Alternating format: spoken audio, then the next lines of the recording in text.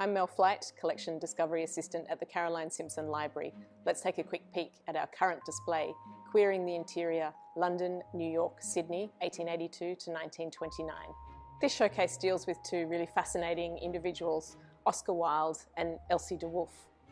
Elsie de Wolfe was, in fact, the first professional interior decorator in the United States.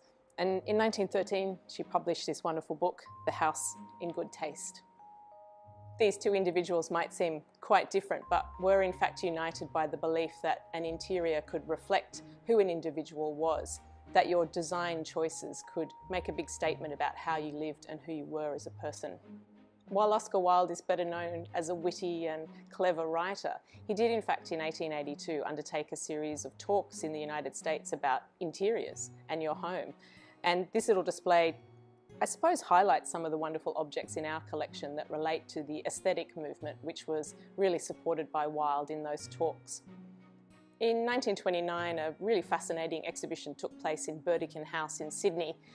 The exhibition was mostly about antique furniture, but the top floors of Burdekin House were used to display a series of rooms designed by leading modernists in Sydney, including Adrian Faint and Roy de Maistre. Adrian Faint was well known in the 1920s for the covers he produced for Home magazine, but he was really instrumental in the exhibition in producing an interior, a man's study or bedroom, that really spoke to all the latest ideas in modern furniture and interiors.